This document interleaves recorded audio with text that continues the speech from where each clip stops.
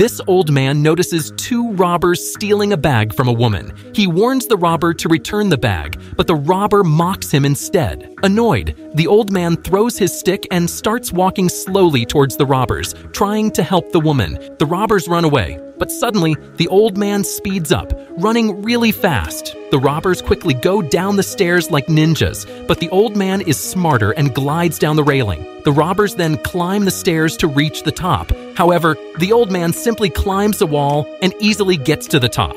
Then he sees another old man on the street, but he quickly grabs the stick to be his weapon. The robbers quickly hide on an alleyway thinking they are safe, but suddenly the old man appears behind them. Initially, they hit him, making him fall to the ground. They think the old man is dead, but suddenly he chokes the robbers and bumps their heads together. He then finishes them off with a single kick. The old man then walks with his stick and returns to the woman and hands back her bag. Then